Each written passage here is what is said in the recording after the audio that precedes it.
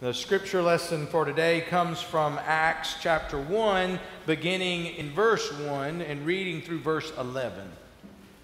In the first book, Theophilus, I wrote about all that Jesus did and taught from the beginning until the day when he was taken up to heaven, after giving instructions through the Holy Spirit to the apostles whom he had chosen. After his suffering, he presented himself alive to them by many convincing proofs, appearing to them during 40 days and speaking about the kingdom of God. While staying with them, he ordered them not to leave Jerusalem, but to wait there for the promise of the Father. This, he said, is what you have heard from me. For John baptized with water, but you will be baptized with the Holy Spirit not many days from now. So when they had come together, they asked him, Lord, is this the time when you will restore the kingdom to Israel? And he replied, it's not for you to know the times or the periods that the Father has set by his own authority. But you will receive power when the Holy Spirit has come upon you, and you will be my witnesses in Jerusalem, in all Judea and Samaria, and to the ends of the earth. When he said this, as they were watching, he was lifted up, and a cloud took him out of their sight. While he was going, and they were gazing toward heaven, suddenly 2 men in white robes stood by them, saying, Men of Galilee, why do you stand looking up toward heaven? This Jesus, who has been taken up from you into heaven, will come in the same way as you saw him go into heaven. This is the word of God for the people of God today. Thanks be to God. So did you wake up Thursday thinking about that? You're thinking, what? It was Thursday. Thursday was Ascension Day, a major feast day in the life of the church. John Wesley, when he sent word, an order of worship for his preachers to America, in addition to the Sunday morning services, he sent guidance for 3 services that didn't occur on a Sunday. They were Good Friday, Christmas, and Ascension Day. It was an important day in the life of the church. All over the world, festivals and observances. I have a friend, seminary professor, who's traveling in Germany, and he posted pictures. The town where he was shut down on Thursday, Friday, Saturday, Sunday. 4 days feast for Ascension Day. All over the world, an important day, but largely lost on us American Protestants. It was Thursday. You know, we didn't think about it. Many of us at all didn't think about it being Ascension Day. At the heart of our confession stands the crucifixion and the resurrection, and a close second clearly would be the birth of the church at Pentecost. And our communal life depends on the certainty of these seminal events, but the transformation of those timid disciples cannot be explained apart from the ascension. The ascension is a big deal. I mean, it made it into the creeds. Both apostles that we just said a few minutes ago, we said we believe he ascended into heaven, made it into the Nicene Creed as well. In accordance with the scriptures, he ascended into heaven and sitteth at the right hand of God.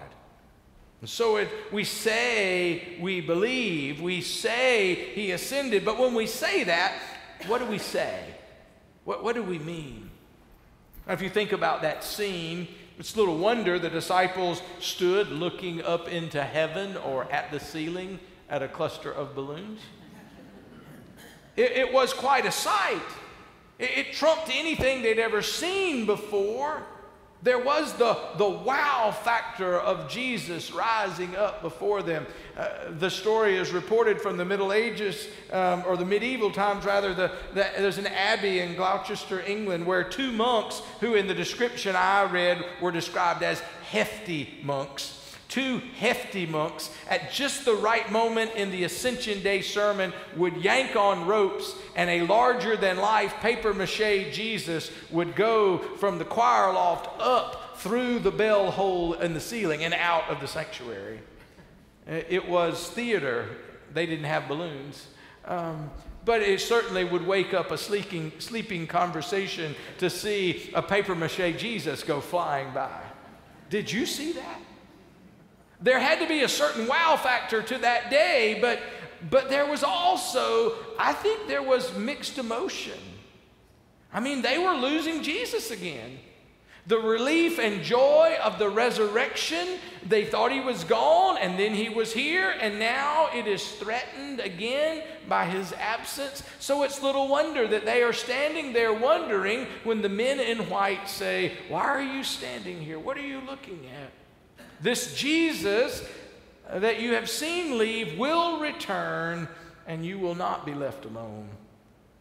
Frederick Buechner, in Whistling in the Dark, gives several images of goodbye that is like this moment with Jesus and the disciples. It is goodbye, but it is not final, and it is not a rejection, and it does not mean that we are alone. He writes, "A woman with a scarf over her head hoists her 6-year-old up onto the first step of the school bus and says goodbye. A father on the phone with his freshman son who has just finished bawling him out for poor grades at college. There's mostly silence on the other end of the phone, and the dad says, 'Well, goodbye.' The noise of the traffic almost drowns out the word, but the shape of it lingers on the old man's lips. He tries to look vigorous and resourceful as he holds out his hand to shake the hand of the other old man. Goodbye." They both say it at the same time. It makes them smile. You know, it's been years since the words, "God be with you," disappeared into goodbye. But every now and then, some trace of them still glimmers through. God be with you till we meet again. Jesus didn't leave the disciples with a goodbye that was final. It was a goodbye, and God be with you till we meet again. And indeed, God would be with them. Jesus is saying, in the meantime, there are some things for you to do. We're going to talk about those, but this was not a final and a forever goodbye. This was not a "you are now alone." There was no sense in which this was a rejection and you are not left to your own devices. When we are saying he ascended into heaven, we are not saying we're now alone.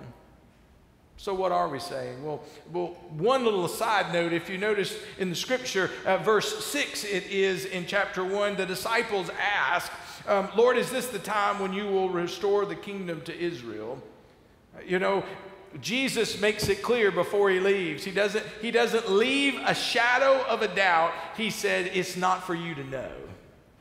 You know, I take Jesus at his word here. There is no reason for me to spend any time and any energy trying to figure out the end of time and the end times, because plain and simple, Jesus said you're never going to get it. You're never going to figure that out. There are some things that no matter what advancements we as human beings make, we will never understand, and it's a good reminder for me that there is a God and I am not it. And there are things that I will never understand, and that's okay. And I accept those on faith. I trust those into God's hands. There is an acknowledgement of our place. Jesus says it's not for you to know some things. There are mysteries you will not understand. Before Jesus ascended, he tells them to wait. Wait in Jerusalem. Don't you love to wait? Isn't that one of your favorite things to do? Some people are pointing at each other going, "Yeah, that's you. Yeah, you love to wait." Yeah, I bet there's some stories we could tell, right? We're always as Americans, we're sort of known as the most time-conscious people in the world. Always in a hurry. The inventors of fast food and instant coffee and instant messenger. I mean, email and Facebook wasn't fast enough. We had to have instant messages. Express mail. Express oil changes, expressways. We're a people constantly on the move. We're the kind of people that, as a whole, we holler at the microwave because it's not fast enough. The folks at Otis Elevators, They've studied impatience when it comes to waiting on the elevators. They have it down to a science, the science of waiting. They've been measuring that over the years, and one of their executives said, we figured out that the ideal time in that is 15 seconds to wait on an elevator. Because at 40 seconds, you can start to feel and see the frustration on the people who are waiting on the elevator. You can just see it visibly. They are upset because they're having to wait 40 seconds on an elevator. But when you get in the elevator, the antsiness does not stop, does it? Because what is the button right after the floor button? What's the next button that gets pushed? Close the door, right? If you look at the elevator, the one that has the most worn on the button is the closed door button. Because we don't want to wait on it to close. You know, you think it takes forever. In reality, it takes on average 4 seconds for the doors to close. But we want to do it a little bit faster, which is kind of ironic because in most public buildings, the closed door button has been disconnected. So it's just an exercise for anxious people pushing that button. It doesn't do a thing. But we don't like to wait. Doctor's office, long line checkout, at the elevator. We don't like to wait. Jesus says, wait. Waiting played a big role in the scriptures. If you go back through the Bible, a lot of the heroes of the faith did considerable waiting. Noah waited 100 years plus for rain. Abram waited 99 years for the birth of the promised Isaac. The children of Israel waited 400 years for God to raise up Moses to deliver them. Moses, leading them to freedom, waited 40 years in the desert. Think about 14 years Joseph waited unjustly accused in prison. God had chosen David, but he wouldn't ascend to the throne until years later after Saul died. Even Jesus waited for the time of his ministry. Waiting is part of the life of our heroes of Scripture. Jesus said, wait, wait. Before they did anything else, they were to wait. It's kind of funny to me. The book, our lesson was from Acts, right? Which is the short title of the book, which is called The Acts of the Apostles. It is a recording of the activities of the apostles. And the first thing that they are told to do is to wait. Not necessarily an activity that we would want to be part of, to wait. Wait. Wait and witness, and they go together and they are sequential. One must come before the other, for it is the power that comes in the waiting that gives us the power to make the witness. No waiting means no witness, or at least no effective witness. I suspect that's why there are so many feeble efforts that we don't spend enough time waiting. You know, we know that waiting is a good thing. We sing about it. We have that favorite verse, Isaiah 40:31. But those who wait upon the Lord shall renew their strength, and they shall rise up on wings like eagles, and they shall run and not be weary, and they shall walk and not faint. We know that waiting is good, but we still don't like it. Well, school's out and children are home. Our college students are home.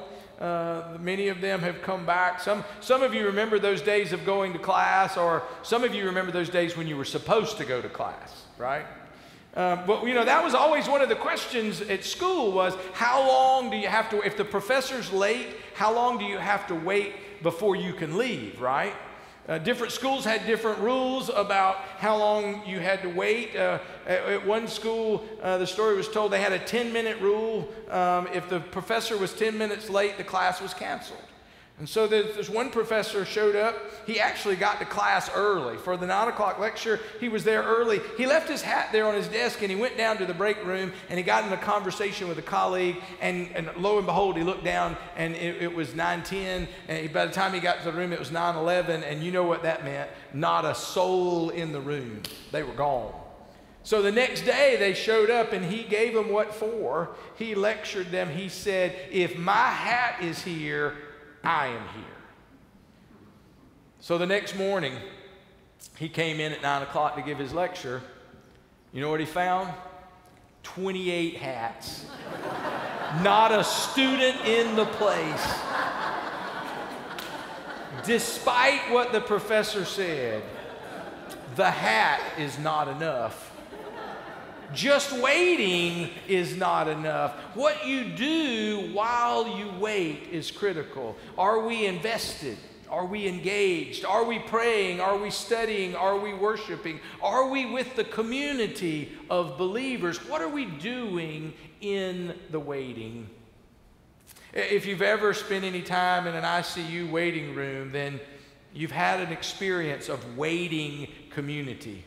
If you have a friend or a loved one, a family member in ICU, and you're there for several days, then you know the kind of community that happens there. You can't help but learn the stories of the people waiting around you, and you learn the characters in their family, and you know who are the in-laws and who are the outlaws, and you begin, it's just part of being there, and you start rejoicing when they get good news, and then when they get news that's not good, you start to console these people who before that time were total strangers. And waiting together builds community. If you've ever been there, you know what I'm talking about. Well, being together is important. How we are together and wait together. And that's one of the reasons we do other things besides just worship and mission at the church. So worship and outreach are really our two big things that we do. But one of the reasons we do other things is so that we can be together. It's probably not the best day to talk about being together, given that there are people not here, but it's true. It's part of what we do, so that when we have a meal, part of it's to be fed, but also part of it is just to spend time together, because when we wait together, intentional community can grow. We do things like Grace's planned joint summer Sunday school, and it's an example of how we can be intentional about waiting together. We can study together, but we spend time together, and we have to do that. We can't just send our hat, because we'll never have the community, we'll never have the strength, we'll never have the power if we just send our hat. Those first disciples, they must have shared with one another their anxieties and their fears and their hopes and their dreams as they walked back to Jerusalem that day. Jesus had gathered them to be a community and taught them as a community, and he left them as a community. The Spirit would come upon them as a community. Now, no doubt there are individuals encounters with the Spirit, but the church, Jesus formed an intentional community to spread the good news in the world and to bring about the reign of God. And that hasn't changed. 2 millennia later, it still takes a community of faith, Spirit-filled, to spread the good news and to bring in the reign of God. That's our challenge, to be the body of Christ as followers of the way. When we say he ascended, what we are saying is we need to wait, and we need to be intentional about the way we wait. The other thing we say, I think, is that we are saying we've been welcomed into heaven, into the very presence of God. The ascension is an affirmation of humanity.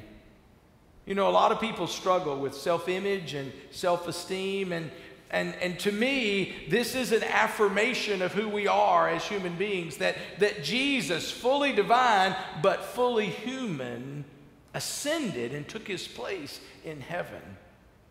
In some ways, I think every day we ought to say Genesis 1:26 out loud to ourselves. Let us make humankind in our image, according to our likeness. We need to be reminded that we have value, that we are made in the image of God, and that this God who made us, who became one of us, has now taken our nature even closer, even into the very heart of God. And we ought to realize by that act how fearfully and wonderfully we are made. The ascension is an affirmation of humanity. We've been drawn by our Redeemer right into the very heart of God. Luke, the physician, is showing us a picture of humanity, the humanity of Jesus taken into the heart of God, and it opens the door for all of us. As the world changes, we confront all kinds of new insecurity. We experience oppression and violence. We confront suffering and death. We long for healing and wholeness. We work for justice. But through it all, we carry this vision of our real value. We matter to God. The human one, Jesus, who made himself at home with us, has been taken up to God. And the scripture says he will return in the same way and restore the world. So what are we saying? We're saying when we say he ascended, we say we should wait. We're saying that we've been welcomed into God. And ultimately we're saying that we're called to be witnesses. Waiting precedes witnessing, but witnessing still. It's one of the two things Jesus said to do. He said, wait, witness. The power of the Spirit comes to enable us to witness. At the ascension, the body of Christ was taken out of the world. But next week, we'll celebrate Pentecost and the birth of the church. And what do we call the church? There we go. The body of Christ. The body left, but the body is still here. And we are to be about that work. We are intended to fulfill the role of Christ's body, to be the incarnation of his love in the world today, so that the world, our community, beginning right outside our doors, that they know that Christ is still alive, that Christ is still establishing and growing the kingdom on earth. Some of you are no doubt classical music and opera fans. The composer Puccini, who wrote La Bohème and Madame Butterfly. In 1922, he had begun another opera, but he also had been diagnosed with what they called cancer. And he was working night and day to work on the score over and over. And his students, his friends, his family, they said, you need to save your energy. You need to get well. But when he got worse, he kept working. He called his disciples, his students, together and said, if I don't finish the opera, I want you to finish it. Well, he died in 1924, leaving it unfinished. His disciples, his students, they gathered, they studied what was written, and they finished the opera. It was 1926 in Milan that it was debuted, and Toscanini, his favorite student, was chosen from among the students to direct this masterwork. So they went through the piece. They got all the way down to the place that Puccini stopped, and the orchestra came to a stop. The director put down the baton and turned around and said to the audience, this is as far as the master wrote. And then he died. And there was silence. And then he picked up the baton and he said, but his disciples finished the work. And the opera ended to thunderous applause and took its place among the greats of classic literature, music. So it was that Jesus stood outside the city and said, here's the baton. Finish the work. Finish the piece. He left. And he left the work for his disciples to finish. That's what we say when we say he ascended into heaven. We acknowledge that we're to wait, intentionally wait together, worship together, study together, pray together. We are saying that the gates of heaven have been opened to the human race because one of our own has gone before us. We're saying that we will be witnesses that we will finish the work. For the reign of God will not happen because of some apocalypse from the outside. It will happen because the students, the disciples, continue and finish the work. May God add his blessing on our life as those disciples called to live, called to be faithful, to live as disciples of an ascended Lord. In the name of the Father, Son, and Holy Spirit. Amen.